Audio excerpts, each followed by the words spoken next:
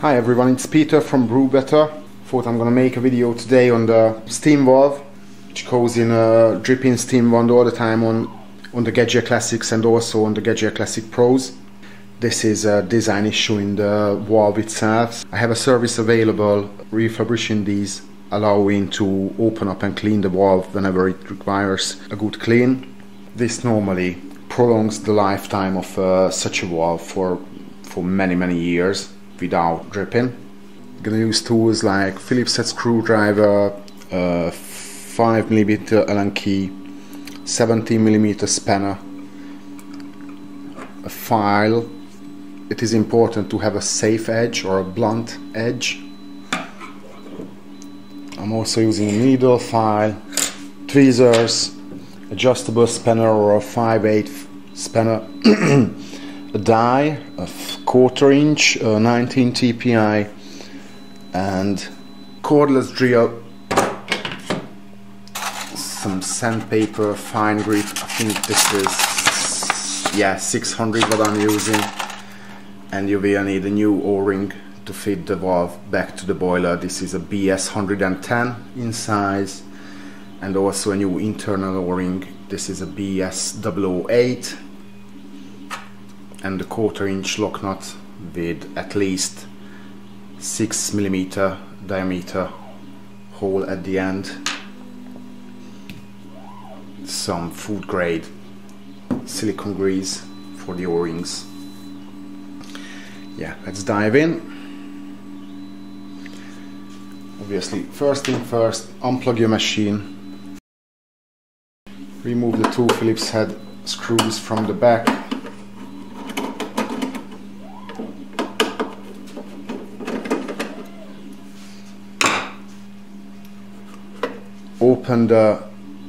Pull up the rear of the top section and pull the top towards the back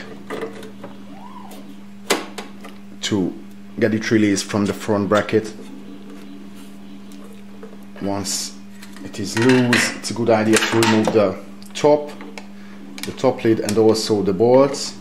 I also like to use the lid upside down as a tray for all the parts I'm removing from the machine. And then just unplug the, oh yeah, I've already had this disconnected. So disconnect the earth terminals from the lid. There is a tiny latch on the spade connector to push in order to release it. Well, this is one of my prototypes. Internals doesn't really matter in this case. So we are removing the steam knob. Sometimes it could be stuck on the spindle. What you can do, in that case, you can pry it off with a screwdriver, flathead screwdriver from the inside to get it loose. And you could also pry it between the, probably from the other end. Zoom in a bit.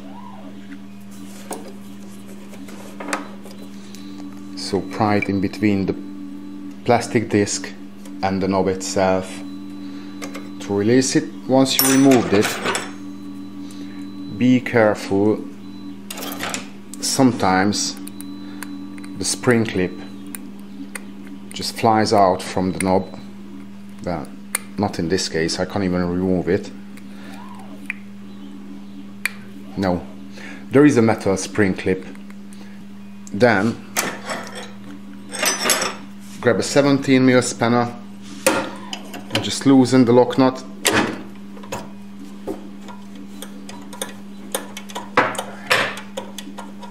Undo it.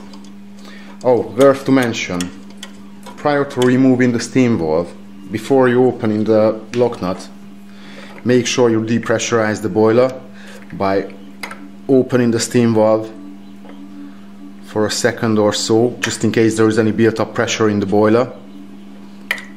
It is also a good idea to remove it whenever the machine is cold. So undo the down tube.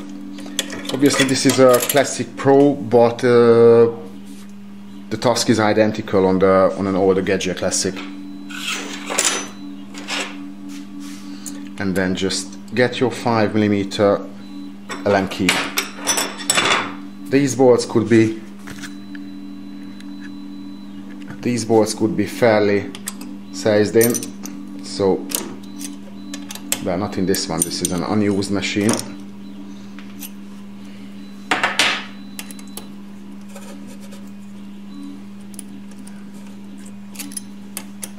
Undo those bolts.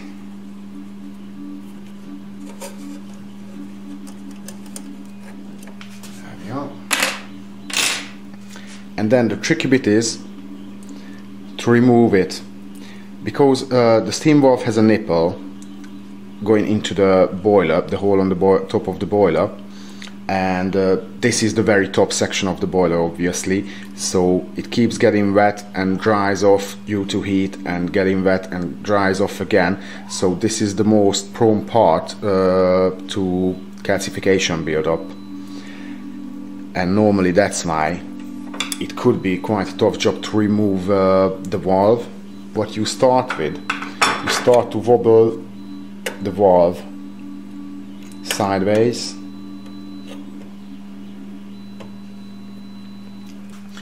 and then while wobbling it to the side, prying it as close to the connection point as you can, and then suddenly it will come loose. Normally what you see, a lot of calcification scale build up here, and also just get this out of the way, around that hole. But actually there is some in here. Oh yeah, the boiler is filled with water, so you can see some scale there. I like to clean this mating face up a bit if it is really scaled up, either with a wire brush or some sandpaper, or you can just clean it with citric acid solution. Also the nipple could be cleaned with a wire brush. Anyway, I'm gonna soak the valve into citric acid solution, so that could be done at a later point. Yeah, normally you have an O-ring which I just removed before I started to shoot the video. Then get your vise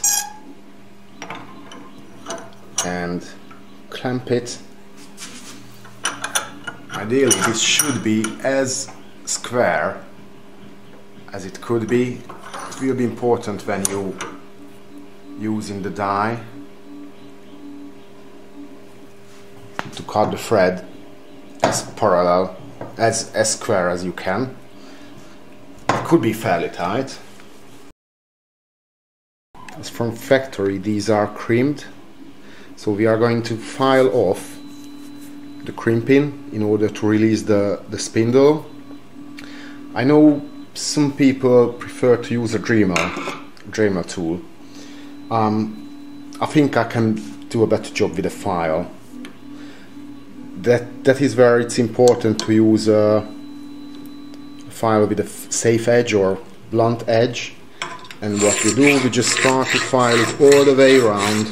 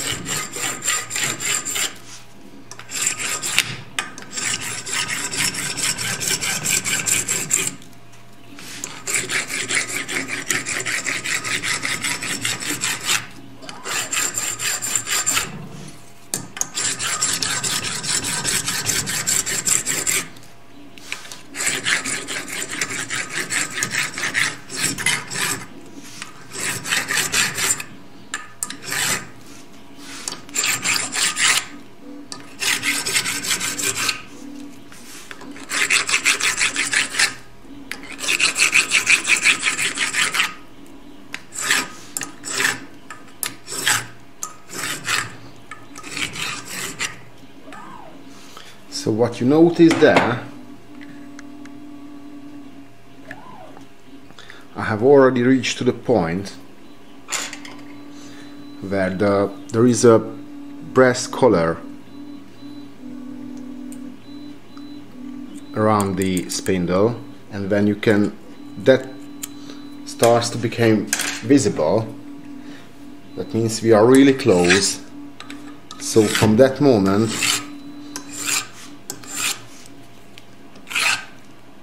I start to go as even as I can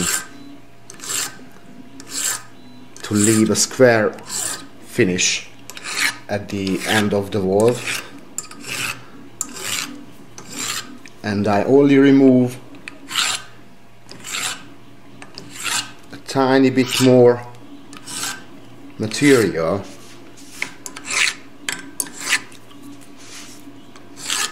to keep the original thickness of that collar or brass washer, could either say. Once you are there, just refit your steam knob. When fitting the knob, there is a flat surface of the hole and there is the spring, the tensioner spring. The spring always tensions the curved end, the curved side of the spindle. So the flat profile meets the flat profile of the spindle.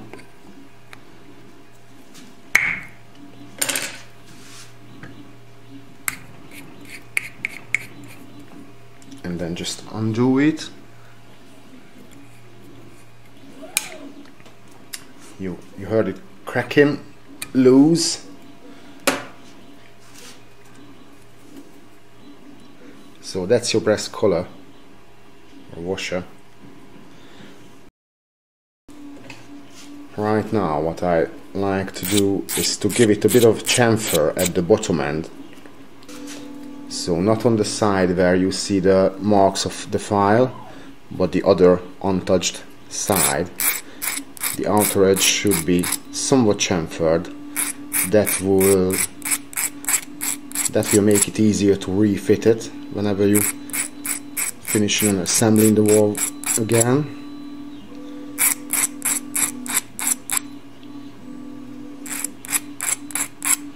That's it. Put it to a side and then just undo the spindle. So that's your spindle. There is an O-ring that is the BS008 size. This one is brand new, it has never been used. Well, it's sitting for a while now, it's 4 years old, the machine is. And what you see there, that's the cone, the business end of the spindle, and that cone meets a hole at the bottom of the valve, and from time to time scale building up on the cone and also in the valve seat. And also what happens, this is a brass to brass valve, so you can see, please focus, a shiny mark on the cone. That is where it meets the edge of the hole, and when tightening up the valve, the soft brass against the soft brass, there will be a kind of groove on the cone, and there will be a chamfer compressed into the hole. And as the mating surface enlarges by a lot by that, making a chamfer there and a groove here, there is possibility for scale to build up on that surface, and that will cause imperfect seal. So normally a good clean would solve the dripping, but what I also do, I re-polish the cone. I will show you in a minute. And myself, I also re-machine the bottom, the seat of the valve. But for now, I will also dabber, just get rid of the sharp edges. Yep.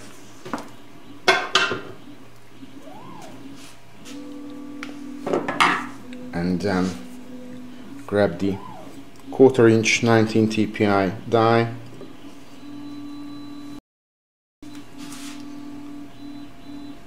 and that's where you want to go really square to the valve. So keep checking the level of the die.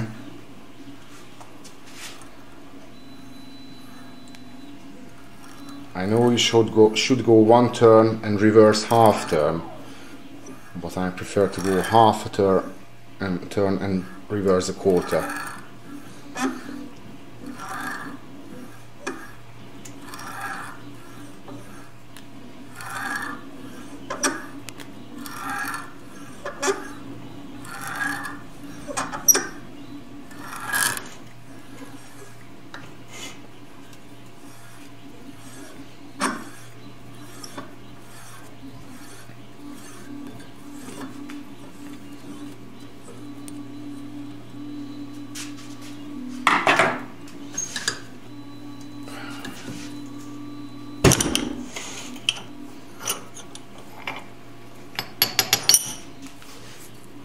The thread will be quite shallow, however, it is still more than enough to lock the lock nut in place once we finish. The lock nut is needed to avoid the valve to be able to undo completely. So when you open in the valve, without that crimping, as we filed that off, you could, in theory, you could undo the complete spindle. And once the boiler temperature is on 150 C, then steam would just escape there through that hole without any option of control. So that's why we are using the lock nut, to keep it as safe as it was from the factory. Whenever remachining these, I mean repolishing the cone or either remachining the valve seat, you need to bear in mind there is a shoulder in there, and that means there is only a certain point until you can screw the spindle in. You have 3 mm to play with, so once the spindle gets 3 mm shorter, the cone won't reach the valve seat anymore. So you could either, if you need to remachine both the cone and the valve seat, you should not remove more than 1 mm from there and more than 2 mm from there.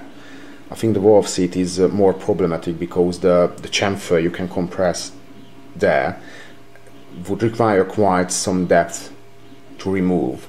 Meanwhile, to repolish the cone, you shouldn't really lose more than 1 mm. It is important to use a clean and totally flat surface on the insert. A glass sheet is probably the best, or a nice and flat tile. First thing first, what you can do is to check the spindle if it's true. So checking the spindle to be true by spinning it, and then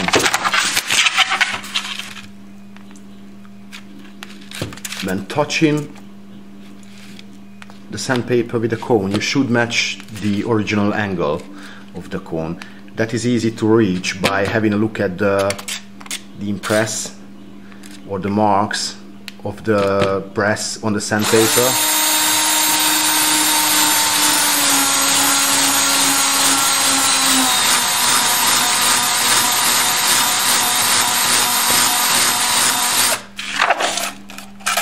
And as this one was brand new, it didn't take a lot to get rid of the mark, the tiny groove what was there. But obviously if you have an older valve which you possibly over-tightened, or the previous owner over-tightened a few times throughout the years, especially when it starts to leak, then it takes a bit more. When remachining the valve seat, I'm not going to show you how to do that, because it is quite a tricky task, and it's definitely not a safe one. I do have a 5mm end mill, and I'm gonna remove some material from the valve seat. I will put in some photos which we have of a cutaway valve to let you understand what's going on there. So I remove some material from the valve seat, so the chamfered hole profile will be recovered to a nice and straight cut hole profile. Yeah, you need a special tool to hold the valve in place and to remachine the bottom dead square, otherwise it will leak anyway. Yeah, just in case you do so, make sure you measure the original distance, the original depth of the hole, and not to exceed the original depth by a couple of millimeters. And now just grab a wire brush, copper, brass wire brush, clean the nipple. Mechanical cleaning is always better if you can do it without damaging the actual coating. So brass brush is perfect to do so.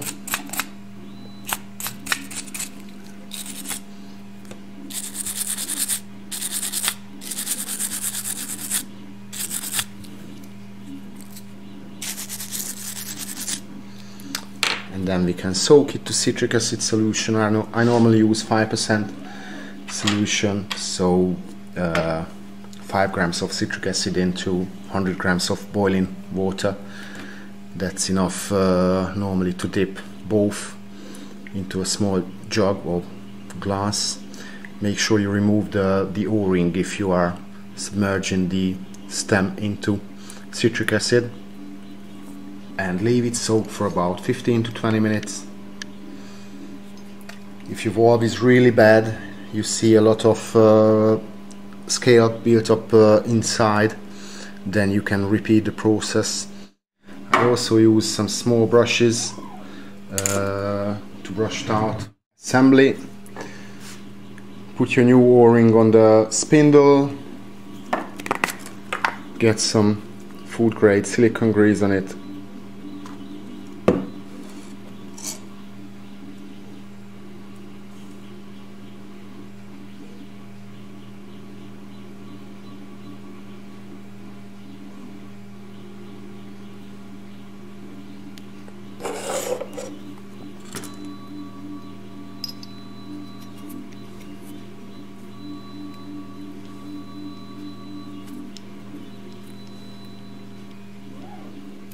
All the way in. Grab your collar.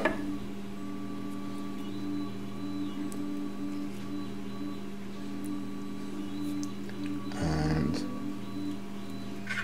your lock nut.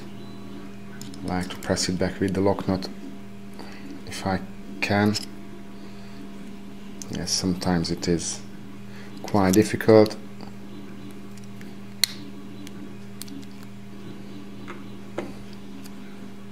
Obviously, especially if you are on camera.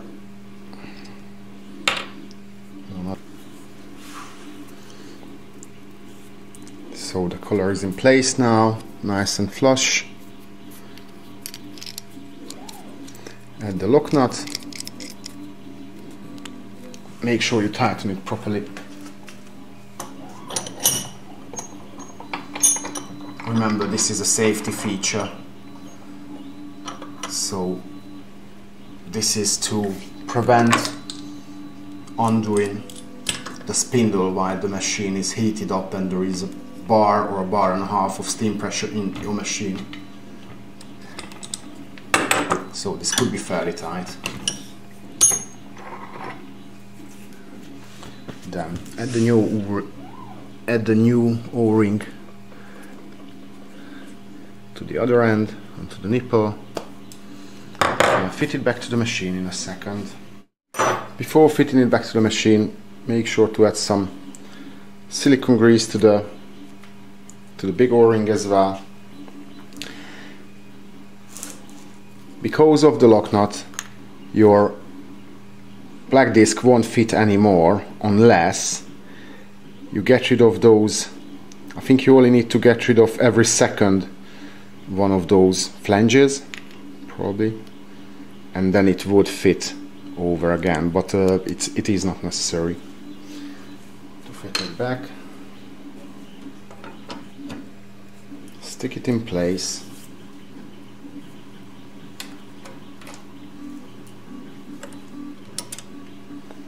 Add your bolts.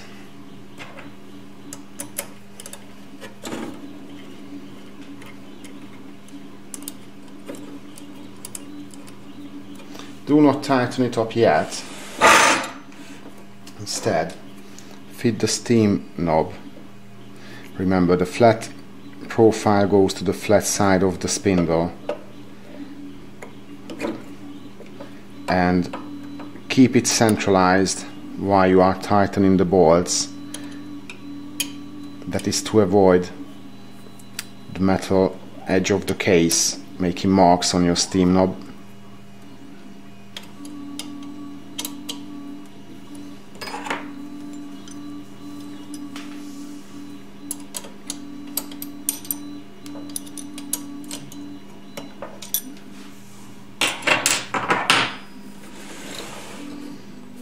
Then add your steam wand assembly.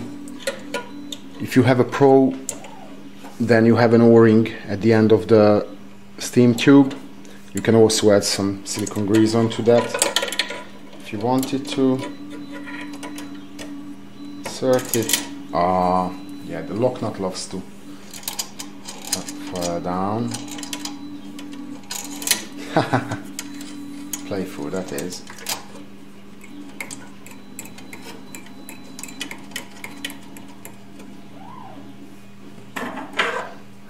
You can adjust the position of the steam tube to centralize it to the hole at the bottom if you wanted to, while tightening up the nut. And then if you have removed your heating element wire, just make sure to reattach it. I recommend to turn the machine on for heating up, even for steam temperature.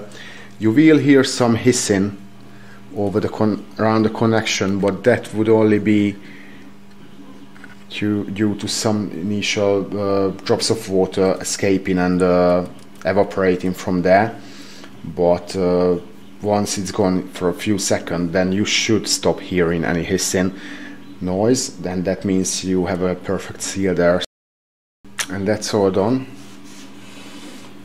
Now we only need to reconnect our earth wires to the lid. Then introduce the front of the top plate between the flanges of this support bracket. It is quite tricky if you have a Shades PID on your machine, or any PIDs with two SSRs, but it is manageable. And then once it's in place at the front, you can bend the funnel assembly to aim the end of the funnel into the cutout at the bottom, which I'm struggling to, yeah, finally get that. I prefer to stick the lid in place first prior to introducing these screws, because from time to time I have a screw falling down the funnel and that's gonna end up in your water reservoir. It's not a good fun.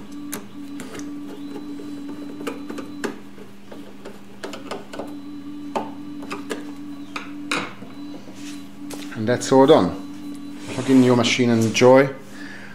Hopefully a leak-free, drip-free steam wand. In order to maintain prolonged use, you only should close your steam valve ever so slightly. So tightening it up, you remember we'll compress the breast parts and we'll have to remachine it again, and that will increase the chance of dripping. So whenever you closing, just keep that in mind. You only should close it just to avoid dripping at the one end. Otherwise you will have to keep cleaning it and servicing it all the time. You can only service it a few times. I mean, if you remachine in the cone or remachine in the valve seat, you only have about 2 or 3 chances to service it. Whenever you develop a slight leak, it normally happens if you just clean the valve